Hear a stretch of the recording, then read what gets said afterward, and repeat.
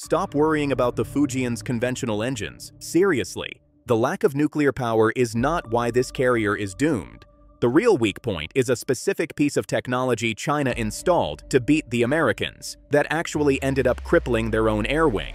It's a flaw so critical that it cuts the ship's combat speed in half compared to a US Nimitz class. And the worst part? It's built into the steel. They can't fix it. This is the story of how China's most advanced aircraft carrier became a prisoner of its own ambition. November 5, 2025, Sanya Naval Base, Hainan Island.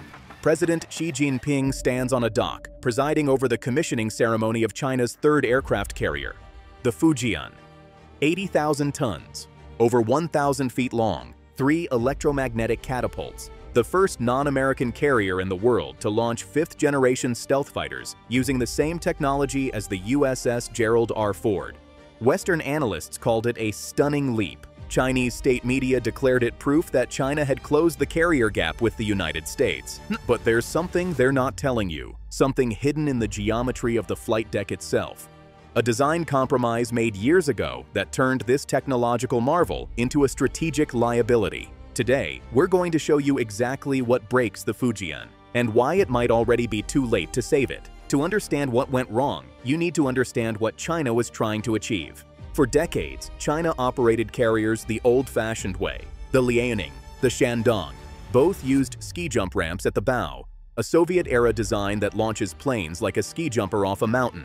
It works, but it has one fatal limitation. You have to choose fuel or weapons. Launch with a full weapons load and your combat radius is pathetically short. Launch with full fuel and you can't carry enough missiles to fight. The Americans solved this problem 50 years ago with steam catapults. Then they solved it again with EMALS, the electromagnetic aircraft launch system. EMALS is a railgun for airplanes. It uses electromagnetic force to accelerate a fighter jet from 0 to 170 miles per hour in less than 3 seconds. No steam, no hydraulics. Just pure electrical power. And it's a game changer. It means full fuel and full weapons. Every launch, every mission. It means you can launch the KJ-600, a 30-ton airborne early warning aircraft that acts as the carrier's eyes, detecting threats hundreds of miles away. Without EMALS, that plane is too heavy to fly off the deck. With EMALS, you have the nervous system of modern naval warfare.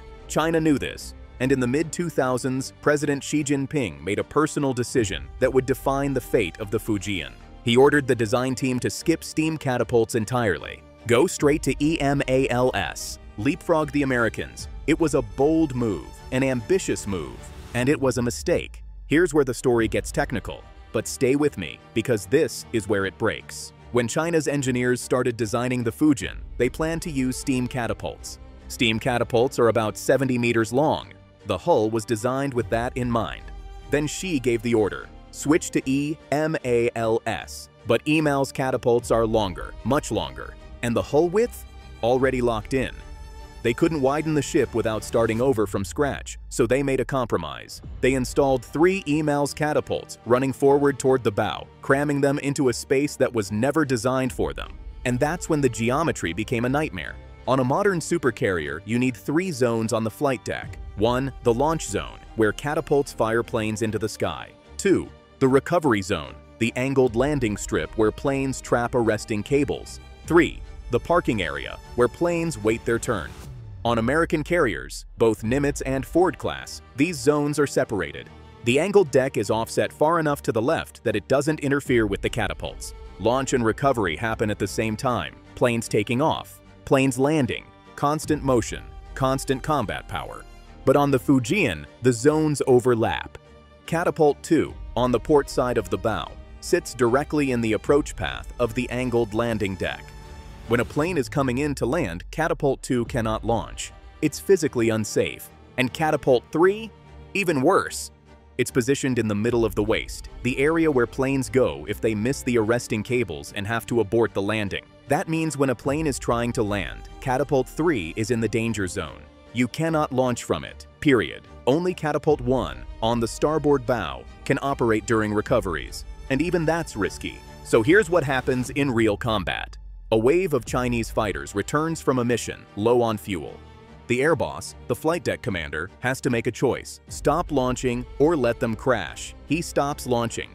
Catapults 2 and 3 go silent. The deck crew retracts the shuttle. The plane's waiting to take off just wait for 45 minutes, maybe an hour, until the landing cycle is complete. Then, and only then, can they reset the deck and launch the next wave. This isn't just an inconvenience. This is a disaster. In naval warfare, there's one metric that defines a carrier's combat power: Sortie Generation Rate, SGR. It's how many combat missions a carrier can fly in 24 hours. Not how many planes it has, how many missions it can actually generate. Launch, fight, recover, rearm, launch again. The faster you can cycle through that process, the more combat power you have. A US Nimitz-class carrier, using steam catapults and an optimized flight deck, can generate about 120 sorties per day. The USS Gerald R, with EMALS and simultaneous launch and recovery operations, can hit 160 sorties per day. In surge mode, going all out, it can push 240. The Fujian, 60 to 80 sorties per day, maybe 90 if they push it. That's half the combat power of a Ford-class carrier. And here's why that's catastrophic. In a real conflict, say over Taiwan, the Fujian wouldn't just be outnumbered, it would be outcycled. American carriers could maintain 2 continuous combat air patrols, provide close air support to Marines on the ground, and still launch strike packages against Chinese shore installations. All at the same time. The Fujian would have to choose: launch attacks or defend the fleet, provide air cover or strike the enemy. It can't do both. And in modern naval combat, that hesitation is death. Because while the Fujian's deck is idle, waiting for a recovery cycle to finish, American F-35s are stacking missions. More bombs on target, more air superiority, more pressure. The Fujian's air wing would be ground down, sortie by sortie, until it couldn't sustain operations anymore. And the ship, this 80,000-ton marvel of engineering, would become a floating target. Now here's the part that makes this truly tragic. China knows. They know the Fujian is flawed. Naval analysts in Beijing understood the consequences of the overlapping deck zones before the ship even launched. So why did they build it anyway? Because the Fujian was never meant to win a war today. It's a university, a floating training platform designed to teach the Chinese Navy how to operate a modern supercarrier. Think about it. Operating a carrier with EMALS requires thousands of highly trained personnel, flight deck crews who can choreograph plane movements at high speed, engineers who can troubleshoot electromagnetic catapults in the middle of the ocean, pilots who can transition from ski jump launches to catapult-assisted takeoffs, command staff who can coordinate multi-mission operations in a contested battle space. China didn't have any of that 10 years ago. The Fujian gives them a place to learn, to make mistakes, to break things, to figure out what works. Every failure on the Fujian generates data. How often does EMALS break? Where does it fail? What spares do we need? How long does it take to repair at sea? All of that knowledge flows directly into China's next carrier, the Type 004. Nuclear-powered, designed from the keel up with the correct hull width. A flight deck where the launch and recovery zones don't overlap. A ship that can match or even exceed the combat power of the USS Gerald R. China plans to build 6 of them by 2035.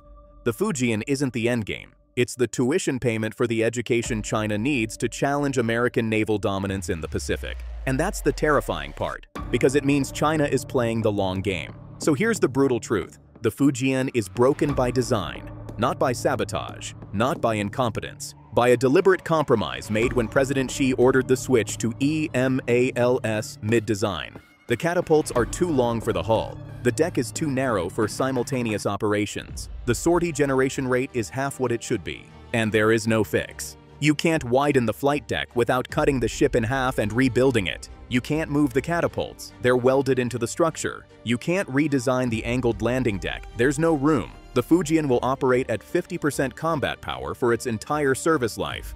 But here's what should keep American admirals awake at night. China accepted this. They built a flawed carrier, commissioned it with full fanfare, and put it to sea knowing it would never match a Nimitz class in sustained combat.